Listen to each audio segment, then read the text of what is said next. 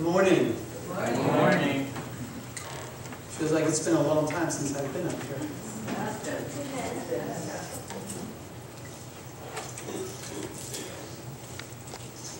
If you look in your bulletins, what's the title of this message? I give you the permission to look in your bulletins and tell me what's the title of this message. Have you ever thought about that? Humiliation of God. The humiliation of God. Do you actually look at the titles of these sermons sometimes? Yes. Okay, thank you. Have you ever thought God could be humiliated? Do you realize that that is what separates Christianity from every other religion on this earth? It is the center point of Christianity is the humiliation of its God. Think about that. Have you ever been humiliated? Do you know what that feeling is like? Is there a difference between humility and humiliation? Are you able to explain what the difference is? Humility is being humble, and humiliation is to get better from a bunch of people. So that's very good. Did you hear what she said? Could you say it loud? Humility is being humble, and humiliation is taking a header in front of a bunch of people and being humiliated. Okay. Very good. The definition of humility in the dictionary is the quality or state of not thinking more, the quality of state of not thinking you are better than other people. It's a quality of being courteously respectful of others. It's the opposite of aggressiveness, arrogance, and vanity. The definition of humiliation is an act or instance of being humiliated or a state or feeling of mortification. It's also to be reduced to lowliness or submission. When you think of God, do you ever think of God in those terms? Humility, but humiliation? Let me ask you this. At the cross, was Jesus humiliated? Yes. And was it done on purpose? Yes. And did God say, this is what I'm going to do to save the world? Think about that. Because it gives you an insight into the heart of this God that we serve. In this life, hi Gary, what's going on? Well, I just wanted to make a comment when you Okay. said it was appropriate. I thought there was a problem with like No. my mic or something. No, I was thinking, what you're talking about, humiliation, and how about total self-giving of himself? That is the encapsulation of Jesus Christ. What he actually did, what he showed, what he accomplished in the 33 and a half years that he was here on this earth. But this morning what I want you to think about is I want you to think about God. When you think about God, what kind of mental picture comes into your mind? What is your view of the Creator of heaven and earth? And is humiliation part of that?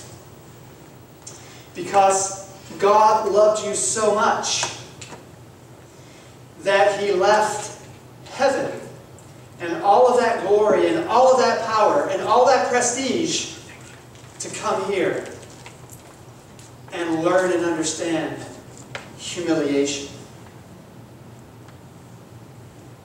Are you willing to do that for somebody that you love? God was willing to do it for somebody who was his enemy. That's the kind of God we serve. You understand that the cross stripped away any mask that we could put on God, because it showed him for who he really and truly is, and that is a God of love. Undying, unselfish, unbridled love.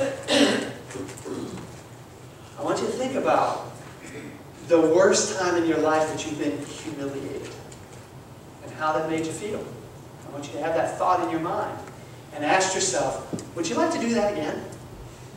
Would you like to feel that again? Now, the reason why I asked you the difference between humble and humility and humiliation is that humbleness is a state of being. This is what we, from the indwelling of the Holy Spirit, this is what God has called us to be. We need to be humble. Is that right? Yes. The Bible tells us that God does what to the proud? He resists the proud. So if we are to come to God, we are to come to God in humbleness and also humility. Is that right? Also, as we deal with each other on a sometimes day-to-day or in a church setting a week-to-week basis, we need to come to each other in humility, right? In humbleness. This is what the Bible teaches us as well. Let's look at Hebrews chapter 12. Let's look at verses 1 through 3. Hebrews 12, 1 through 3. Linda, can you read verse 1 for me? Therefore, since we have so great a cloud of witnesses surrounding us, let us also lay aside every encumbrance and the sin which so easily entangles us, and let us run with endurance the race that was set before us. So verse 1 tells us a couple of things. One, that we are surrounded by so great a cloud of witnesses. And since we have this great cloud of witnesses, those who have walked this road, traveled this path, have lived Christianity, and they have been successful, and they have been victorious. Since we have so great a cloud of witnesses, then there are things we ought to do. What are those things? One,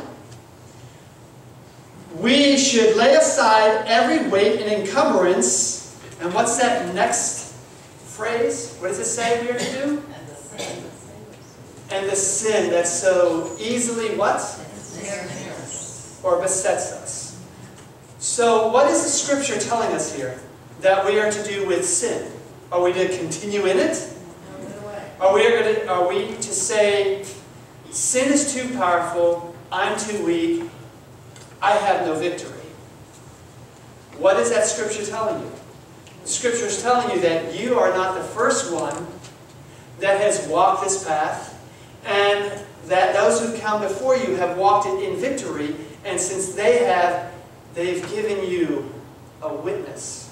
And since they've given you a witness, you too can have victory. What are we to do? Lay aside this sin that so easily besets us and ensnares us. Any idea what that sin is? Say it, Chuck, please. You've got something, say it. There's multiple answers to that, because there are specific sins that so easily beset me that may not beset you, and ensnare me that may not ensnare you. But the one thing that besets us all is the sin of unbelief. Let's set that sin aside, because if you can't set that sin aside, no other sin is ever going to be laid aside. Amen? Amen. Right? Does that make sense to you? Amen. In your own flesh, do you have power to conquer sin? So, who is it that actually gives you victory over sin? And the indwelling of the Holy Spirit, right? But if you don't believe, how will that ever happen? So belief is the foundation block that you build on for this teaching that we're going to talk about today. And when we talk about this, what I want you to keep in your mind is the humiliation of God. What God went through so that we could stand here today and be here in this church and talk about the love of God, the power of Christ, and victory over sin. Amen? Amen. Are we alone in this? Are we the only ones who've ever had to deal with this? The scripture says that we are surrounded by what? A great cloud of witnesses. So that was verse 1. It also tells us that we are to lay aside the sin which so easily besets us or ensnares us, and let us, what? Run with endurance the race that is set before us. In my experience, what I know to be true, I need to make sure I phrase this right. From my experience, what I see in others and what I see in myself is that what I lack is endurance. When things are going well, I have plenty of endurance. Why? Because things are going well. But when things aren't going well, and I'm wondering where God is and when He's going to show up, I find that my endurance is really, really low. What is the definition of endurance? Any ideas? The ability to sustain oneself. Carl, thank you, because I didn't look that one up and write it down. So thank you very much. I like that definition. We're told to continue to run this race and to run it with endurance. When I find myself weak and lacking endurance, what I know to be true is that I'm in a state of unbelief. Because I'm not trusting God to do what God has promised. Does God fulfill His promises? Yes. If you were to rate it from a percentage scale of 0 to 100%, is it 50% of the time He fulfills His promises? No. What'd you say? No. 100%. Does God fulfill His promises 100% of the time? So when my endurance is low and my faith is weak, it's not because God isn't faithful. It is because I have gotten into a spirit of unbelief. Because I'm not trusting God. So the question is when you get to that point, what do you do? Have you ever been to that point, Lynn? What do you do?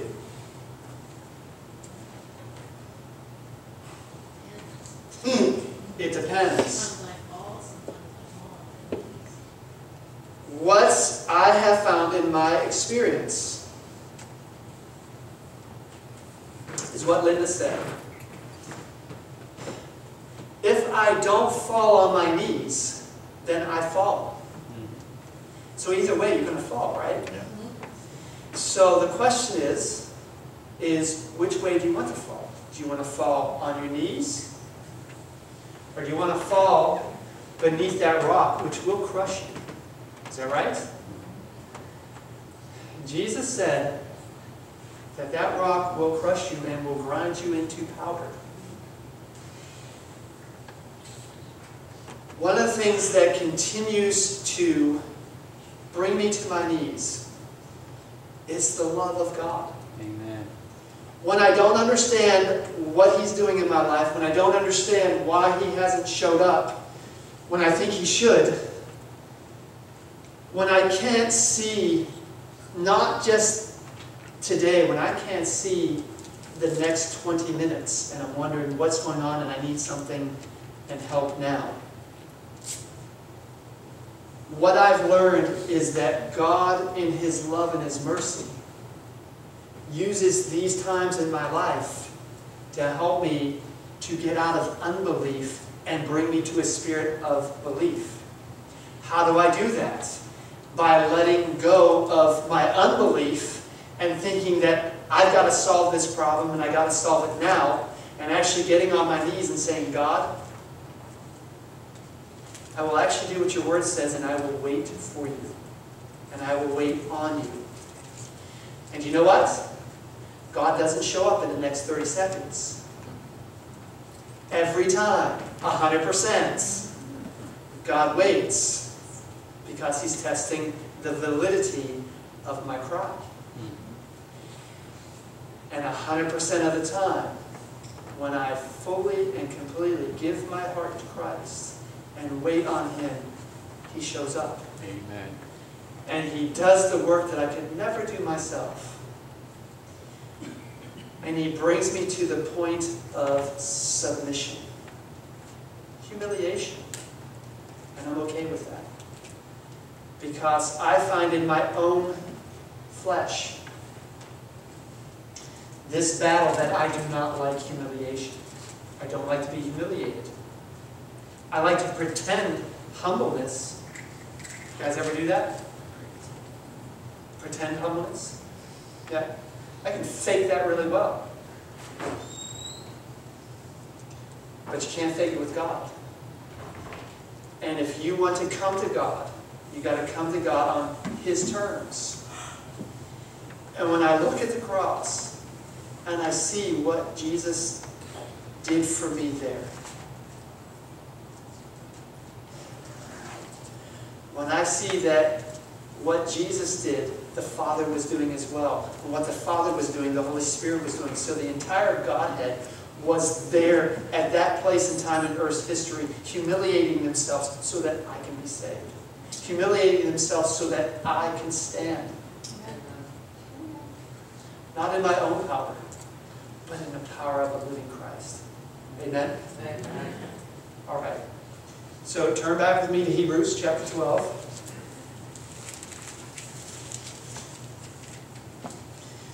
Therefore we also, since we are surrounded by so great a cloud of witnesses, let us lay aside every weight and the sin which so easily ensnares us. Let us run with endurance the race that is set before us, looking unto Jesus, the author and the what? I love this word. Finisher. What does that word author mean? So right in that text you see the start and the finish, right?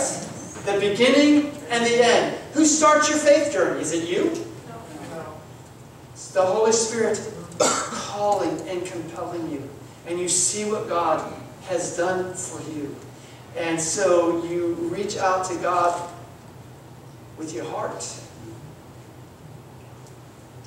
And He begins a process of changing you.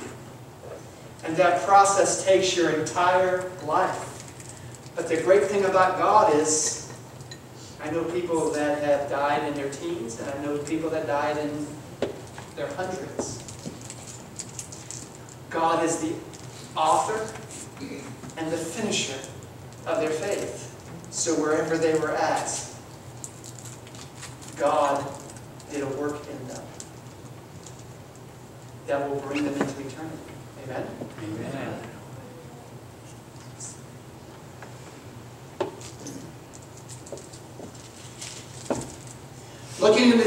Looking unto Jesus, the author and finisher of our faith, who for the joy that was set before Him, what's that next word?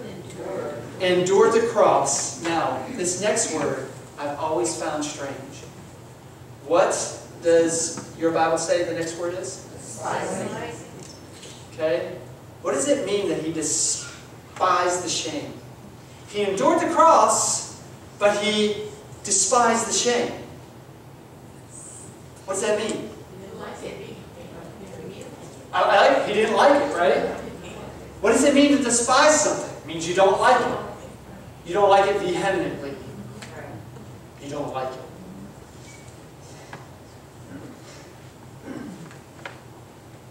What was it that kept Him there? Did He not say that at this time I could call to my Father and He would send me how many legions? Okay? Did Jesus have to stay on the cross? No. Did Jesus have to go to the cross? No. He had freedom of choice just like you and I. But what made Him choose to go to the cross? He endured the cross, despised the shame, because He realized that the shame had no power over Him. Do you guys understand that? He said, humiliate me all that you can. Do your best, because I will despise that shame because of the joy set before me. What's the joy? The joy is seeing your face in heaven. You guys understand that? Amen. So when my faith is lacking, when I get into that spirit of unbelief, I look to the cross and I look to Christ and I see if God was willing to humiliate himself for me, and I am so unworthy, and he despised that shame and said, bring it on so that I could be there with him, what else can I do except get on my knees and say, Father, forgive me, restore me, live in me. I want to know this God. I want to have a relationship with this Christ. Linda, I like to correct my answer. go ahead. You can say 10 each. That's okay, yes. That's okay.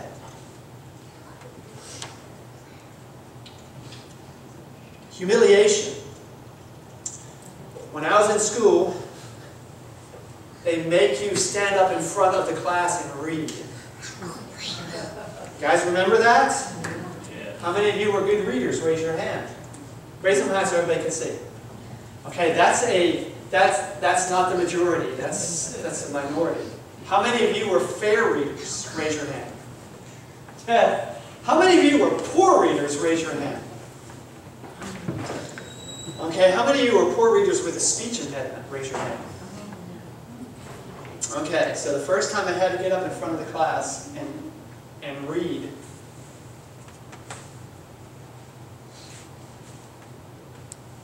you stand there and all the eyes are looking at you. And you know before you even get up, this is not going to be good. But you have to do it. And you sit in your seat and the teacher calls your name and you pretend you don't hear her. That doesn't work. She continues to call your name, so you drop your book and pretend you still didn't hear her. And then she moves to your desk and actually brings you to the front because it's your turn to read. And you know this is not going to be good. And you know your friends are looking at you, they're laughing because they know what's about to come.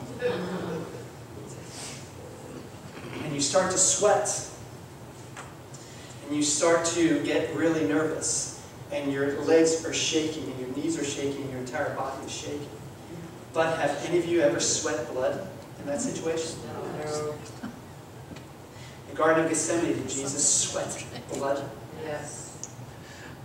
Why? Take the cup. Do you understand when it tells you and it gives you that insight that he sweated blood, the mental anguish and turmoil that he was going through as he was continuing to make this decision of whether he would be the Lamb of God that truly will take away the sin of the world. That as the weight of sin started to come upon him, and he started to understand the darkness and the separation that sin causes between us and God. Do you understand why we sin so easy? It's because we don't understand that separation. You understand that the one who does was sinless? He knew no sin, but took my sin, so that I who do not know righteousness can know righteousness. That I who have no claim to God, to heaven, to be a child of God. Jesus made a way so that I can now be a child of God.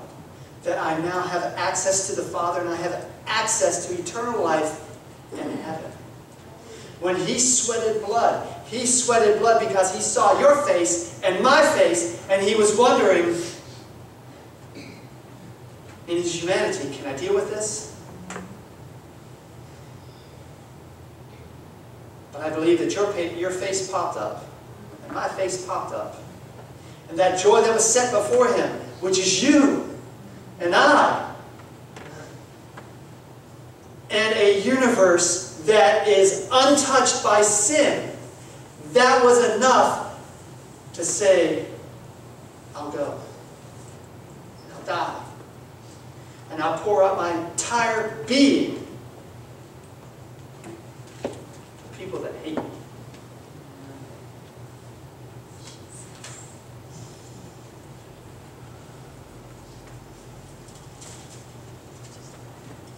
Looking unto Jesus, the author and finisher of our faith, who for the joy that was set before him endured the cross, despising the shame, has sat down at the right hand of God, or the right hand of the throne of God. For consider him who endured such, what's that next word? Hostility. For consider him who endured such hostility from sinners against himself, lest you become what? Weary. All right. This Christian walk is going to be the hardest thing you've ever done in your entire life. But it will be the most joyful, the most fulfilling, and if you're in Christ, the most rewarding and the easiest thing you have ever done. Because is it you doing it, or is it God doing it in you? Amen. Now listen. When Jesus was in Gethsemane, why did he sweat blood? Because he had to make a choice of what he was going to do. God does these things for you, and he will do these things in you, but you have to choose to let him. Does that make sense? The Bible says plainly, choose ye what? This day, what? Who you will serve. Right? Jesus is the author and the finisher of your faith. He is the Alpha, the Omega. What is that? The beginning and the end. The Psalm says Jesus paid it all. But you have to choose whether you will serve him or whether you will not. In this world and in this universe, now let's just go with this world. In this fallen world, there's only two sources of power. Did you know that? Two sources of power. What are those two sources of power? Good and evil. Good and evil. One is God, and the other is the devil. There is no fence between them. You are either in God's camp, and if you're not, then whose camp are you in? This is the difference between Satan and God. Satan doesn't have to play by any rules at all. Satan doesn't care how you come to him.